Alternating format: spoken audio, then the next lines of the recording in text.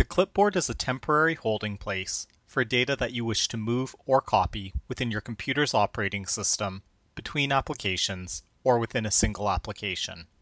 You can use these commands to manipulate files, text, and images.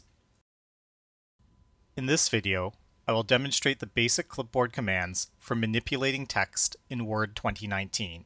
However, these commands work the same way across other Microsoft Office applications such as Excel and PowerPoint. Many other types of programs, like web browsers, also use these commands. I will use the mouse to click on each command, but I'll show the keyboard shortcuts because using them will improve your efficiency once you're comfortable with the basics. Cut removes text from its original location.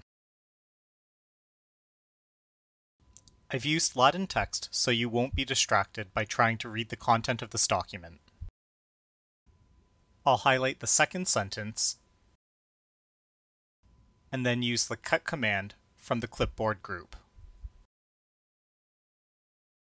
This is different from deleting because the data does not disappear. Instead, you can think of it as being relocated to the imaginary clipboard. Next, I'll click on the location where I would like the text to reappear, and I've also added a space. When I click on the paste command, the text appears at the end of the first paragraph.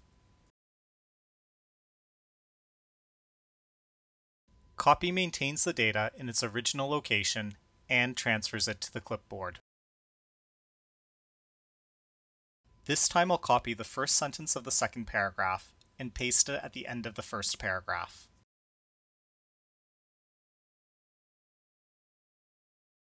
I'll start by selecting the text,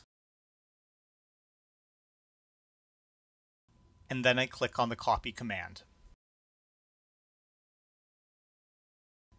Unlike when I used cut, the original text does not disappear.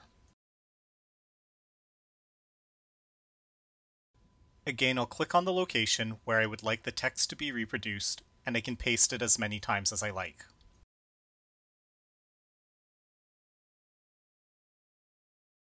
Most of the time, clicking on the basic paste command or using the keyboard shortcut will do the job, but other times you may wish to manipulate the text that you've copied to your clipboard in a few different ways. For this demonstration, I've named the document on the left Source Document and the document on the right Target Document. Notice that the font in the source document is Times New Roman size 14, and the font in the target document is Calibri size 11. I plan to copy all three paragraphs from the source document to the target document. While I could use the mouse to select all of the text, it's quicker for me to use the keyboard shortcut Ctrl+A, which stands for Select All. Next, I'll click on Copy, and then I'll move my insertion point to the target document. When I click on the arrow beneath the main paste command, the paste options will appear. I'll choose the first one, Keep Source Formatting.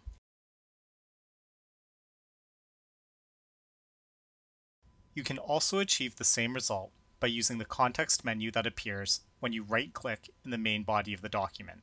Just like using keyboard shortcuts, these alternative methods are equivalent to each other.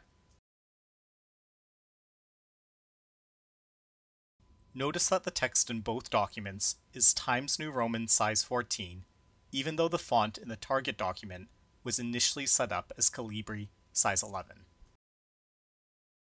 I modified the source document in order to demonstrate the merge formatting command because this method for pasting will preserve some aspects of the original text while allowing others to change. I made the first sentence of the first paragraph bold, and I've underlined the first sentence of the second paragraph.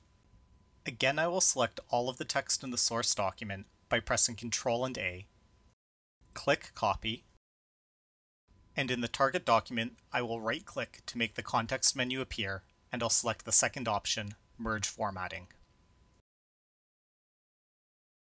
The bold and underlined sentences are still formatted the same way, but the overall look of the text has changed because it has been merged with the general font settings in the target document, which are Calibri size 11.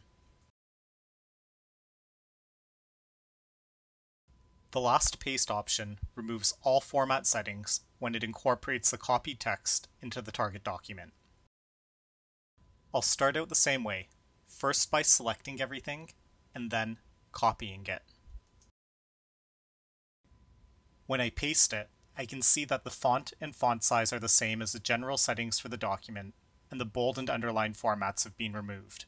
If the original text contained hyperlinks, they would have been removed as well.